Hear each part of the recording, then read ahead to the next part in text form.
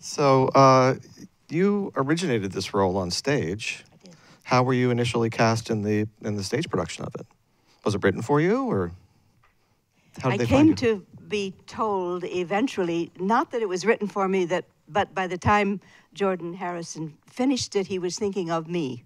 I don't know at what point that started, but when he finished it, he was working on it at Club Thumb, which is a playwrights development organization, and Pam McKinnon, the director, also is an important person there. And Pam sent me the play with a note, and that's how I first, and the minute I read it, I don't know if I've ever been more excited by a new play. I really loved it. So I have had a long journey with it, several years now since that first reading. Shortly after that, we read it for Jordan. It was new.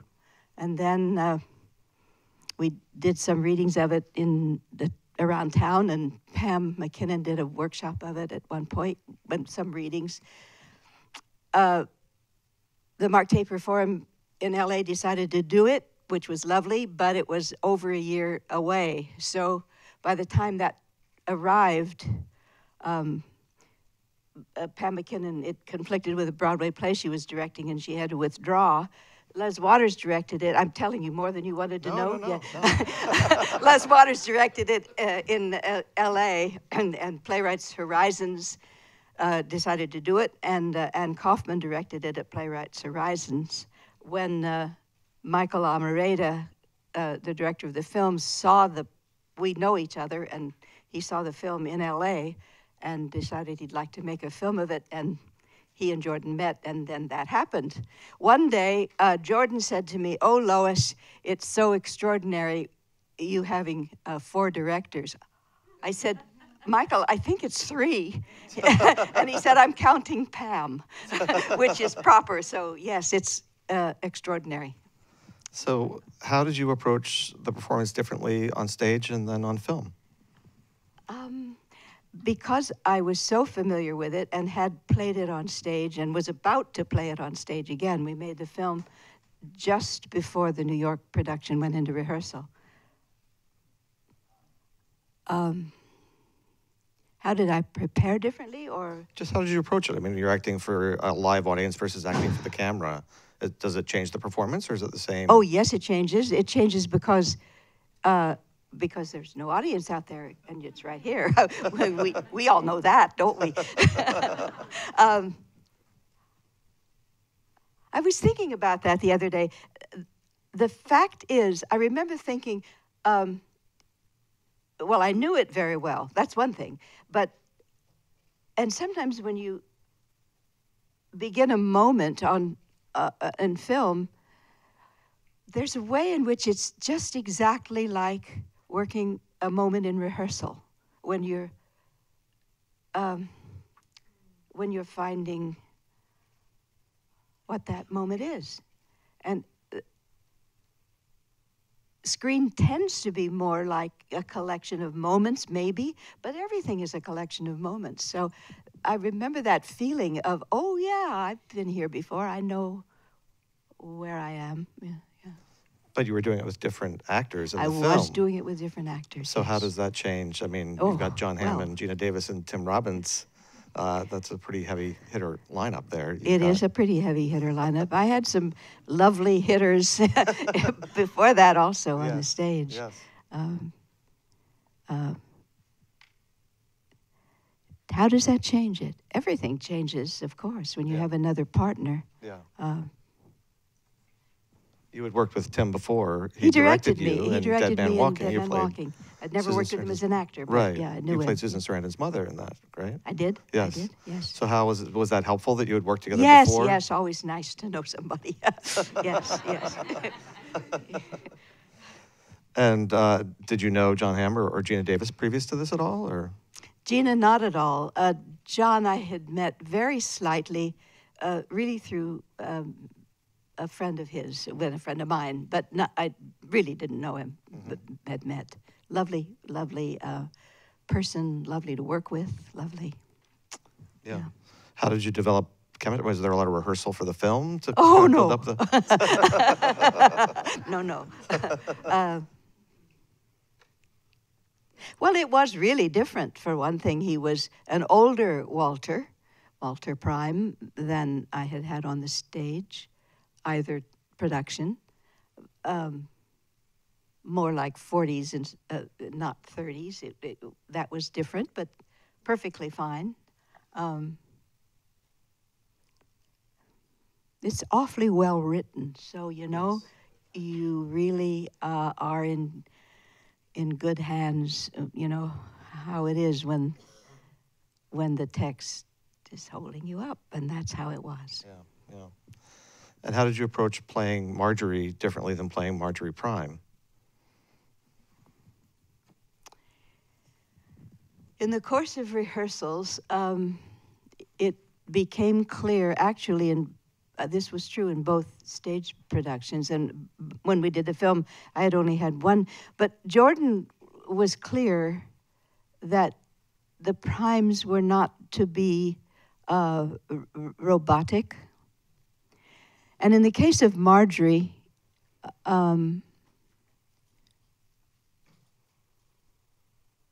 the sense of supportive presence was emphasized in the working out of the play and rehearsals. So I think that might be a key to what was different. Mm-hmm. Hard to say, because again, part of the fun playing it is the ways in which you discover what it is to know and not know what's there, you know. Yeah. You've had a remarkable life and career. We want to talk about, you know, the span of your time. So you were born in Topeka, Kansas, right? Yes. Did you always want to be an actor, or when did you discover acting? I guess it clearly started when I was a very small child, and my father, who was not in any sense a theater person, except that he worked for the telephone company and he had taken night school lessons in acting and directing before my time, and I'll never really know exactly how that came about. But the reason for it was to put on plays in the church. We were Protestants in the Midwest, and he did. And I followed him to rehearsals and always was there and learned the lines, and if there was something for me to do, I did it. So that's clearly how it started. And yes, I think I always wanted to do it, liked to do it. I think it was I was shy when I was little, but that was not a place to be shy somehow. That's probably a lot of people's story, I think. Yeah. Do you remember what James Dean was like to work with? Yes, lovely, yes. Yeah. He was so good. He was good, yeah. And so you studied with Lee Strasberg, correct? I was a member of the Actors. Well, yes, I took a course with him, actually, and not long after that, I had auditioned for the Actors Studio twice, I guess, and the second time got in, yeah. So but that was mostly where I worked with him. I mean, he's such a legendary figure. What was the most important lesson that you learned from him? Do you remember something specific that you still carry with you? I remember having the feeling that he could look through actors. It was almost like an X-ray machine. That seemed almost uncanny. He was very perceptive. I think I feel, it's so hard to say, one learns a lot, especially, I guess, maybe when you're young, and I was. I sometimes feel that what I take away with me from those days at the studio, maybe more importantly than anything else, so that's hard to say, is the system of learning to work and listen. Learning what the responsibility is. You come to a session with your work which you present, and then especially when Lee was alive and was running the sessions, the first thing is you account for yourself. Now, that seems to me so important. And then sometimes Lee would call on people to comment, and the comment was only to be what you saw and what the person said they were about. That is not interpretation of one's own. That seems to me so important. It was a way of learning not only about the work one brings and what the responsibility and attention is, but how to watch and address and be in the place where we're all getting somewhere, not just blathering, you know. And that was very important to me, and it still is. I think I learned something. I'm maybe not being able to say it very well, but that matters to me. I think you said it beautifully. Since this is for the Screen Actors Guild AFTRA Foundation, do you remember what role got you your SAG card? Would it have been East of Eden? Or? East of Eden. Yeah. Yeah. Do you remember the feeling when you got it? I mean, oh boy! I mean, I was so fortunate. I came to New York, and within the first, this was in the 50s. It was a very different. I got my first job was a Broadway play that ran all season. How about that? There were lots of Broadway plays that ran all season. It was very different. And there was a lot of live television in New York, television drama, not just series, though there were a few, but there was drama anthologies, lots of them, like maybe 8 or 10. Hard to believe, isn't it? So I started working in television drama, which as a stage actor, one is ready to do. And there was Robert Montgomery Presents in Studio One and the Theater Guild, U.S. Steel. They went on, and there they were, usually 1 hour. But they were plays, a play each week. Amazing. So I started to do that. Yes. And The East of Eden was my first movie, so I started to do that. And this was within a couple of years of my beginning. What good luck, which meant that I was able to do those things, all three media from the beginning, and to continue doing it. And therefore, I've made my living as an actor since I started. How blessed, how blessed.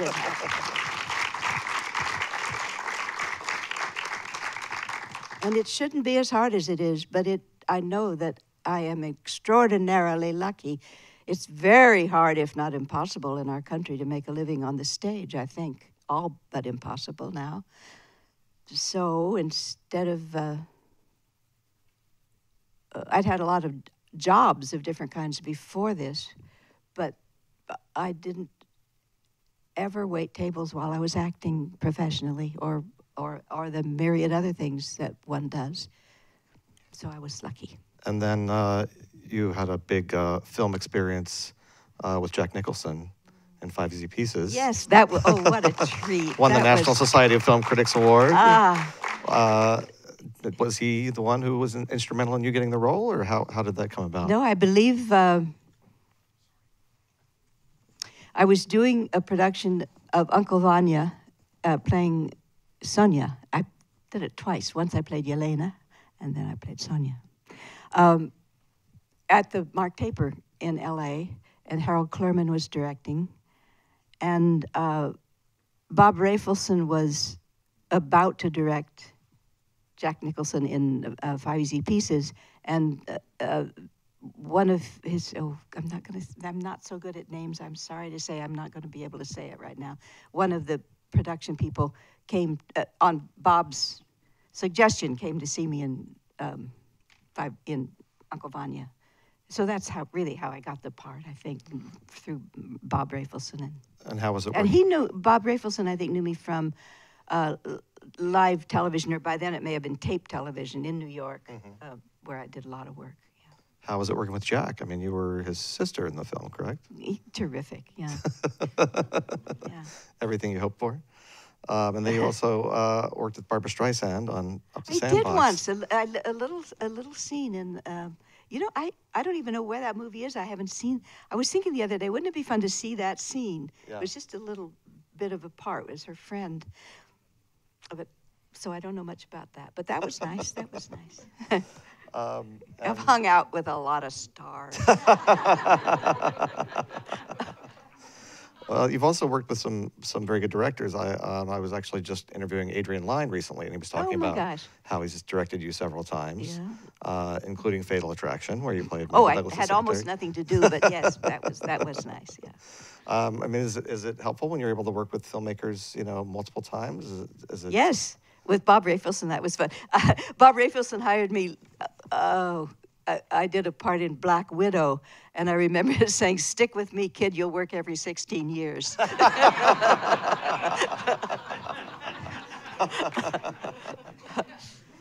And I also wanted to ask you about the film Resurrection, because Sam Shepard was in that film, and we recently lost him. God bless him. Yes.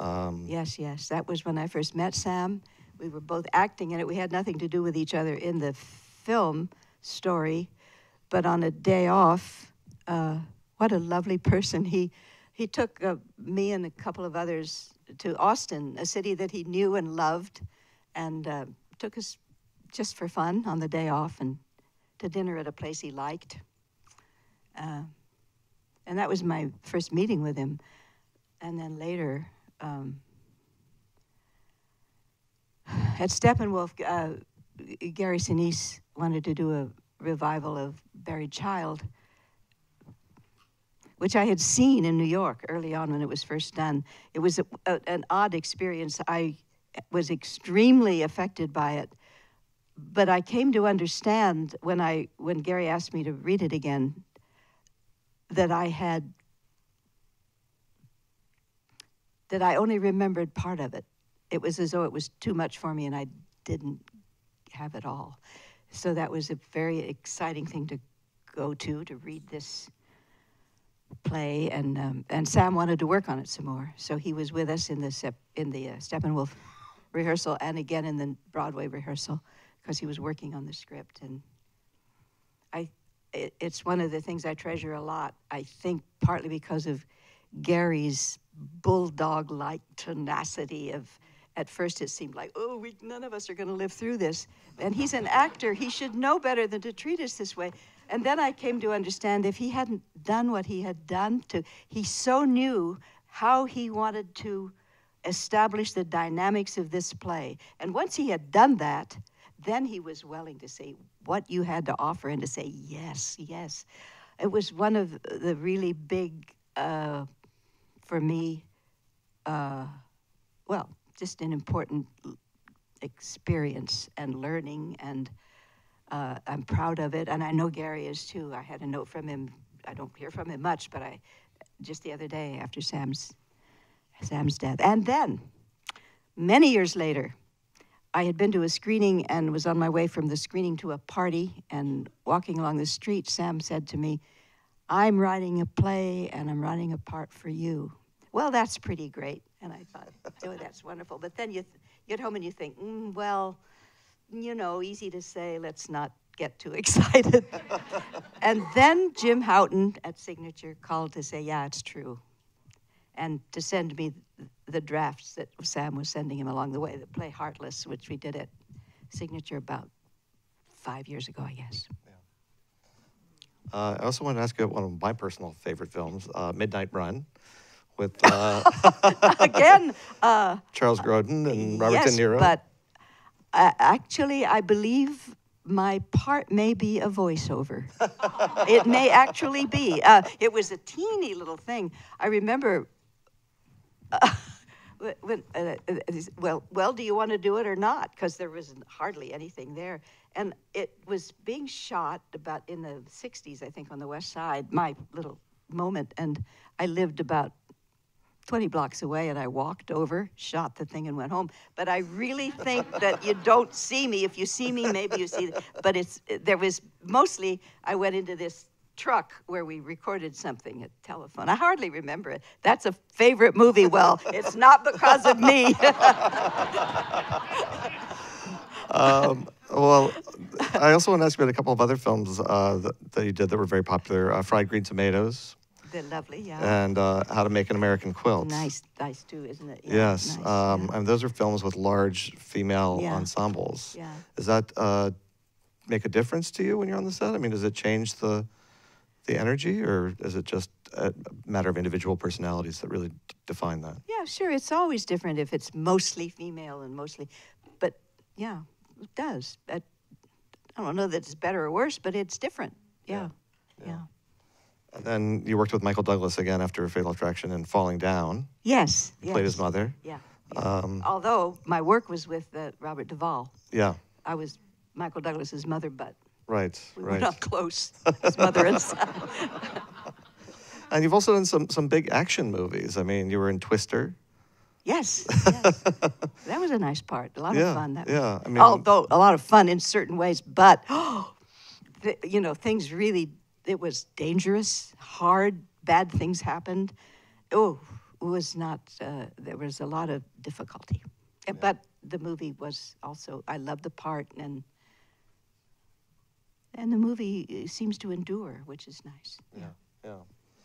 And you worked with Bill Murray on Larger Than Life? Yes. It seems like everyone has a Bill Murray story. I'm wondering if you have a Bill Murray story that you could share. No, I'm not. He made me laugh. I mean, that's the truth, and that was nice.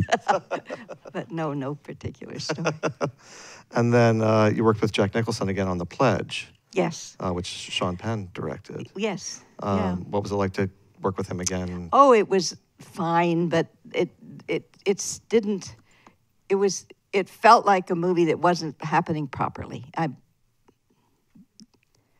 That's how it feels to me. Yeah. And Minority Report. Oh, that was Steven fun. Spielberg. A sci-fi movie, but a very different kind of sci-fi movie than Marjorie Prime. Yeah.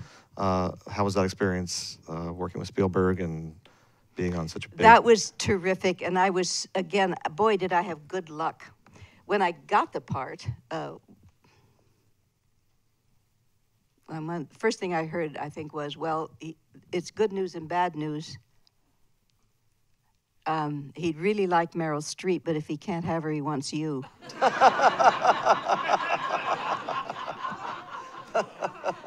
And then they wouldn't give me the script because you know how stingy they are with them. And I said, well, he's rewriting, et cetera, et cetera. And finally I said, I was getting ready to get on the plane, and I really have to. So they did send it to me, and certainly my scene. And I went there, and I had costume fittings, and everything about the way it was done. He is so smart and capable, Steven Spielberg, I feel. I was taken to where he was working on the set in order to look at what I was wearing and okay it, so it was very clear.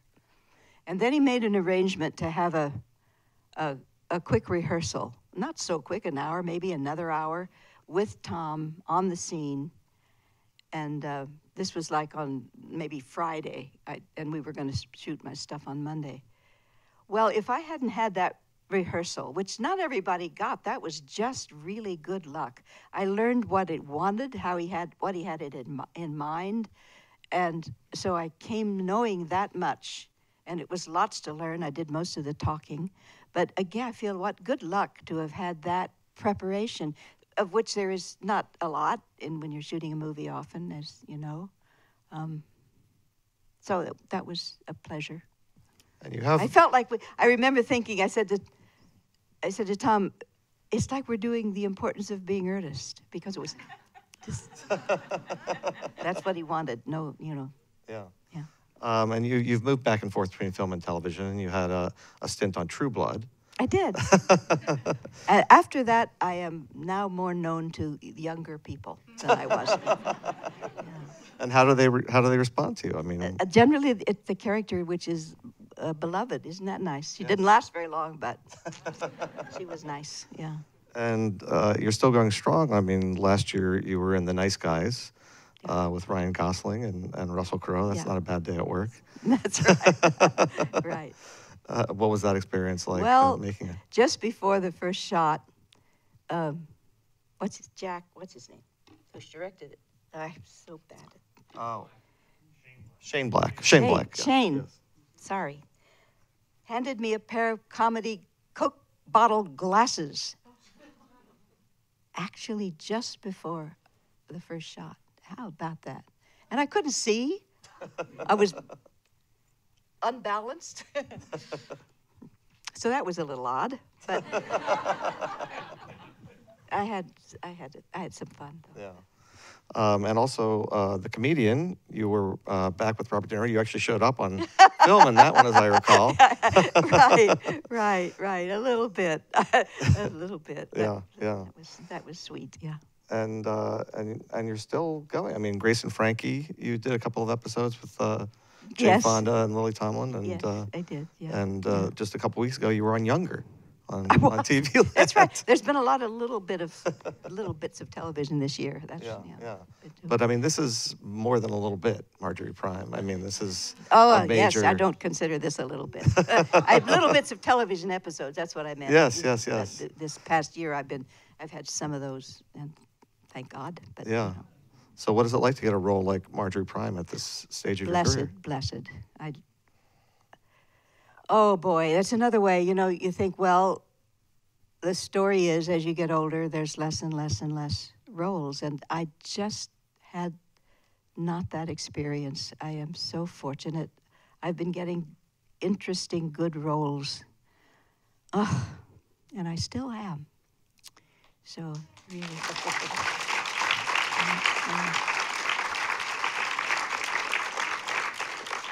And there's some talk about Oscar possibility coming up. I mean, is that something that you... You know who talks about Oscar possibilities? The people who produce a movie. They're saying, well, okay, God bless you, but... Where did you hear that, Bruce? You know, just... I read Did you make it up? I read it on the internet, so it may be fake news. I don't know, but I think it's real. So what's the best piece of advice that you've ever gotten from another actor that you can pass along to this group of actors here tonight? Ooh.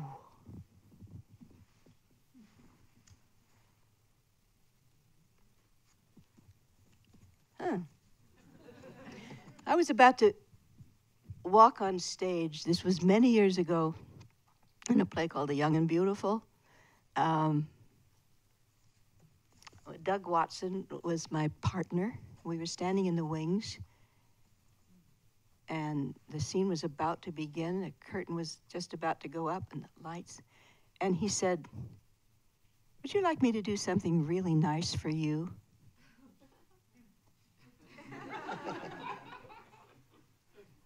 And he said, "You've got clips in your hair." The curler clips were still there. Now, I know that's not the kind of thing you were asking, but that's what came to mind. We're almost out of time, but we have a couple questions from the audience. I just wanted to read these to you. This is a question from Lorraine. She's talking about a book about Elia Kazan, and apparently in the book he said that you and Julie Harris were the peacemakers on the set of East of Eden. And she's wondering if you could elaborate on that. How were you a peacemaker on the set of East of Eden? Do you recall playing that kind of a role? I don't, no. I could imagine it as Julie much more. For one thing, her character and her work was much... I think there was tension between Raymond Massey and James Dean, which I've heard. I was not privy to that, but... I truly don't know what that means, no. Two-part question. So also, Tennessee Williams raved about you as Amanda in The Glass Menagerie. Can you talk about your process of doing that role? I don't think that's possible. The only time I ever approached Amanda, I'm sorry to say, a friend of mine, David Shukoff, this is many years ago, was directing at Lincoln Center in the summertime when they were doing the glass menagerie, and then they were going to send people to schools, you know. So they were doing it only for this convocation of teachers for a few performances, as I remember. And so it was a wonderful play. I worked on it. It was so hard. That part is so long, and I'm sure Tennessee Williams had nothing to do with that. Where do these things come? I don't believe that's true. Yeah. This also could be from the internet.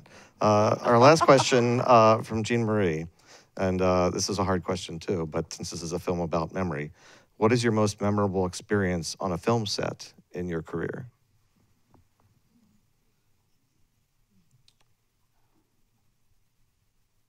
Impossible, those questions, because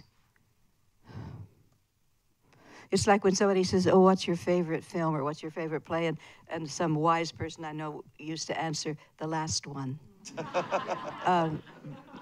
But I don't know, at least off the spur of the moment. I'm sorry. Well, could it be Marjorie Prime? I mean...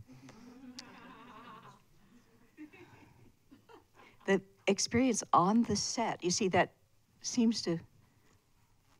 You know, it's like, well, the side of the mountain came down, and I don't know. Because sometimes the most important moments are the quietest ones, but I don't know. I'm sorry. Sorry. Well, thank you so much for sharing your time with us. Lois Smith.